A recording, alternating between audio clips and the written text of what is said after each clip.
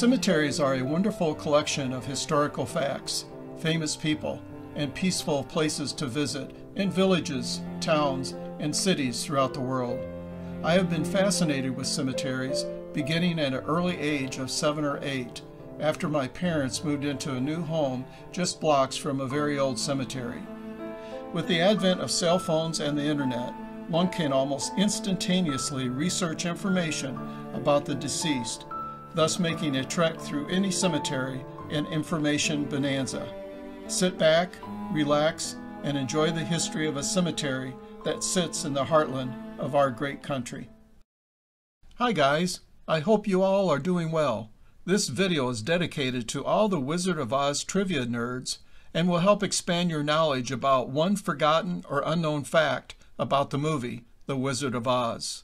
Recently, I watched a wonderful YouTube video produced by the YouTube channel Hollywood Graveyard titled In the Land of Oz. I will put a link to this video in my description page, and I highly recommend this video for all to watch.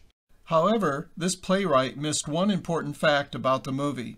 How did L. Frank Baum, author of the book Wizard of Oz, published in the year 1900, choose the name Dorothy for its main character?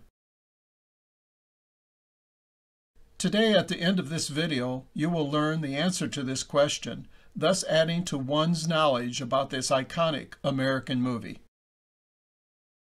In my previous videos, I made no secret that I grew up just blocks from Evergreen Memorial Cemetery in Bloomington, Illinois. During my childhood years, the kids of the neighborhood and myself used the cemetery as kind of a park, racing our bikes around the numerous curves and hills, playing hide and seek, and playing war games, hiding behind literally hundreds of tombstones.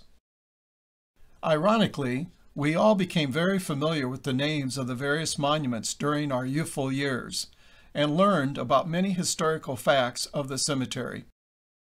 However, we never became knowledgeable about the history of one young child's gravesite named Dorothy Louise Gage, whose untimely death, which occurred November 11, 1898, is linked by namesake to the movie Wizard of Oz.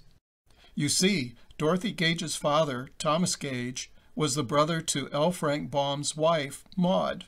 Thus, in order to give some small comfort to Maud and to Mr. Gage and his wife Sophie, the parents of their deceased daughter Dorothy, Mr. Baum named the main character in his new book, The Wonderful Wizard of Oz, Dorothy, a remarkable act of kindness demonstrated to Dorothy's parents and to his wife, Maud. So in 2017, another chainsaw artist, Bill Baker, carved this wooden monument from a nearby tree about to be removed, announcing to all the relationship between a deceased 5-year-old girl that passed in 1898 and the main character in the movie, The Wizard of Oz. In preparation of this video, I was informed that the original tombstone for the young Dorothy Gage sat immediately behind the newer monument that was placed almost a century later after her death.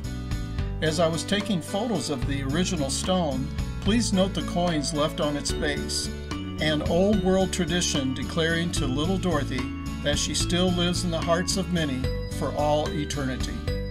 But there's more.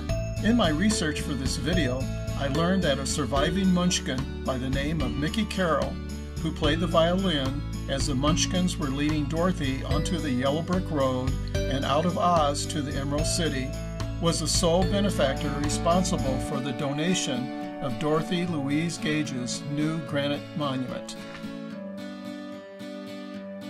Plus, I became aware that Judy Garland personally called Mickey a close friend and suggested he try out for the part as a Munchkin because of his stature. In fact, after being offered the part, Mr. Carroll and his brother stayed with Judy Garland and her mother during the filming in California. Additionally, I learned Al Capone was Mickey's godfather. Isn't that something? Guys, thank you for watching.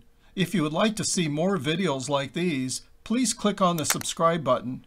And if you wish to be notified by YouTube as I upload new videos, just click on the notification bell below. And again, thank you for watching Spirits of the Cemetery.